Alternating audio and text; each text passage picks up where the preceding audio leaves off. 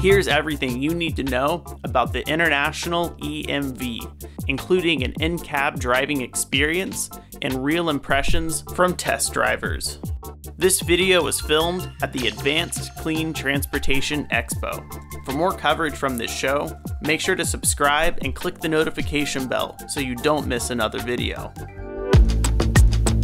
I'm Bruce Fassbinder, Director of Segment Marketing for the Medium Duty Product Center at International Truck. The truck behind us is what we call our International EMV. We offer a Class 6 and a Class 7, approximately up to 135-mile range. We have some trucks going longer than that. It's really load dependent, and it has a maximum charge rate of 125 kilowatts per hour. At 125, you can charge in about 80 minutes. Right now, we've come out with a pusher setup. It uses a Dana TM4 motor. The available horsepower is 342 peak, 255 continuous. So it's very much so got the drivability of a diesel, but with an electric vehicle. The biggest selling point is it's very similar to our MV, and we did that intentionally so there's not a whole lot of transition difference for an operator. From a perspective of where we have an advantage, we have a very reliable, proven system with the Dana TM4 motor. That's an industrial motor that's been in application for a couple of decades. We're working on e-axles and some other stuff that will be additional product offerings over the next 1.5 to 4 years. We've done a lot in regards to applications. The truck behind us is dry van. We also have at this show brought out refrigerated vehicles, ETRUs. We also have done utility bucket trucks. We've done dump trucks. We have an EPTO as well as an e-power option. EPTO is for people that are typically running hydraulics like a bucket truck or dump. And the e-power is more of a solution for like shredder type applications or ETRUs.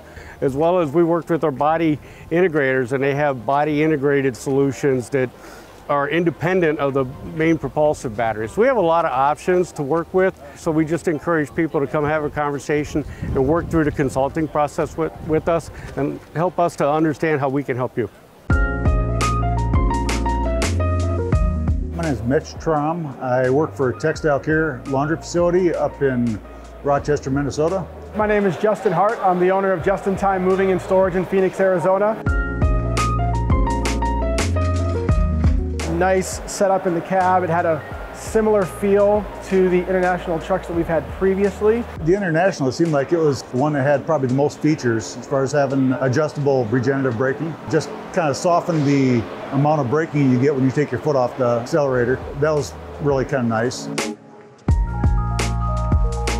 There's 3 degrees of regenerative braking, as well as you can turn it off if need be. Negative is brake regen, and that's putting power back into the batteries. So when I'm on the accelerator pedal, you would get propulsive load, and when you're putting power back into the battery, you'd be down in this negative percentile. And it's a one-pedal drive type scenario. So as you're going down the road, if I come up on a stoplight, you'll see that I can just drop the accelerator pedal, and it'll bring me almost to a complete stop without even touching the service brakes.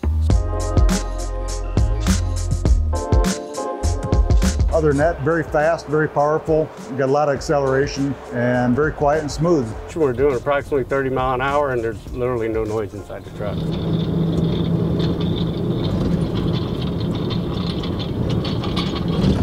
It had great pickup, great torque, very smooth. It kind of feels like it's stuck to the ground, and from a center of gravity point of view. That truck had great turning radius.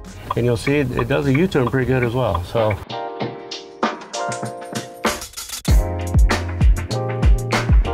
At this point, we're not really looking at transitioning. I think we have to wait for technology to catch up a little bit. We've always got a lot of sub-zero weather up in Minnesota. At 20 below for our couple months we have in January, February, we just can't get the distance we need for our vehicles. Once you're traveling with the lights on, the heat on, it's just a little bit too cold up there for this technology right now. But if I had to choose kind of the disadvantage of the International at this point is that it only had a range of about 135 miles, whereas the EM2 has like 185 mile Class 6 range. So that's one thing to think about, but at this point, just looking for all the different OEMs and figuring out what the best solution for us is.